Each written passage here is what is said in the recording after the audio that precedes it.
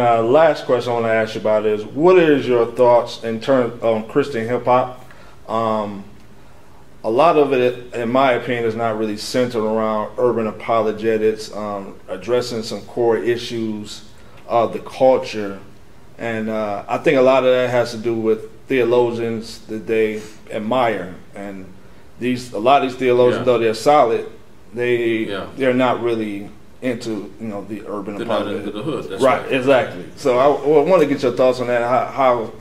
What would you say to maybe encourage or challenge the Christian hip hop community in that area?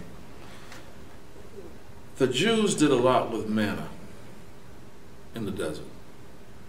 They baked it, they fried it, they twirled it, they rolled it, they did all kinds of stuff. I mean, they did everything you could imagine with manna, and finally they got some quail and they gorged themselves and almost got sick. But anyway, I see the Christian hip hop. First of all, I am very much in favor of Christian hip hop. Okay. I think it is a great phenomenon that's happened, and it's doing a lot of good. And so I applaud them. I encourage the hip hop artists. A lot of them are embracing this real good, robust theology. So I do appreciate them a great deal. And again, however, okay, here's my concern. All right. Imagine a rectangle, okay? Okay. And let's say, remember I talked about the two sides of theology? Mm-hmm.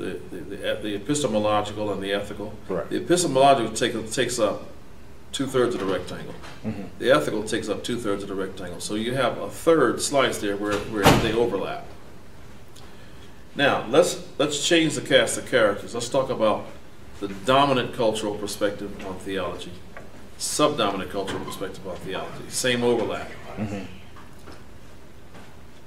These hip hop artists are seeing the value and the relevance of theology as it now exists. But the problem is it's Western theology, and Western theology is primarily on the dominant cultural side. But they see where it overlaps, and that really speaks to them in the subdominant context, and they're going for it, and that's a good thing. What these guys don't realize is that there's a whole nother aspect of theology from the subdominant culture that has not been done yet, that they need to do, or they need to get together with somebody who does do it, because it would, as powerful as they are, their power would increase tenfold if they learn how to explore some of those unexplored areas of the implications of theology. I hope that makes sense. Mm-hmm. Okay. Now, the second thing is this, and again, I appreciate their work. It's a great thing. I mean, I want to cheer them on, and I want to do anything I can do to help them, all right?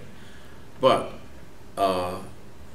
again, they're taking off on Western theology, and there's nothing wrong. It's not bad because it's Western. Right. It's just, but it's limited. Well, all theology is limited for that matter. But they're, let's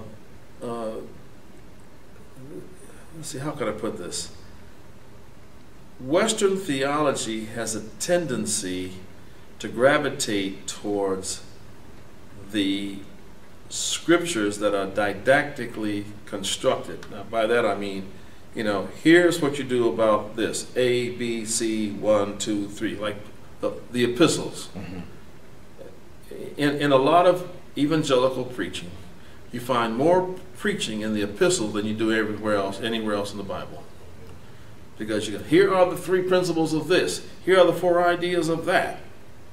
And these rap artists are primarily rapping out of the epistle, like 116 click. I got there. I'm a great fan of theirs. Right. All that, and it's great stuff. I mean, it's just terrific. Mm-hmm.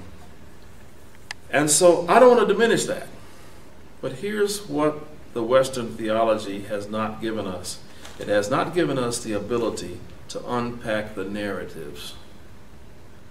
Now, when you look at good black preaching, one of the hallmarks of good black preaching historically has been the art of telling the story. And this is the postmodern time. And everybody's in the narrative. Everybody's got a narrative, right? You know, meta narratives are bad, you know, many narratives are good. Okay. If the rap artist, if the Christian rap, hip hop artist can, and I've been doing a lot of work in this area of unpacking, how do you unpack the narratives? I've done a lot of work for a long time, and I would love to share this. If they can unpack the narratives, which most of the Bible is in that form, learn how to unpack the narratives and apply them in today's world. Secondly, learn the ethical side of theology as well. Then Christian hip-hop would probably be just about the most powerful prophetic phenomenon the world has ever seen. Wow. Since the time of Jesus. I'll just put it that way. It has great potential. I mean, Christian hip-hop today is running with the governor, and it's phenomenal. It's doing a phenomenal job running with the governor. We could open that thing up and really equip these brothers on the art of doing theology in a holistic sense. I think we might just see a great reformation, not just a revival, but a great reformation. So that's my little 2 cents worth. All right. All right. Thank you so much, Dr. Ellis. This is Proceed with Caution Blog. Kobe Sutz, and I'm out. Triple.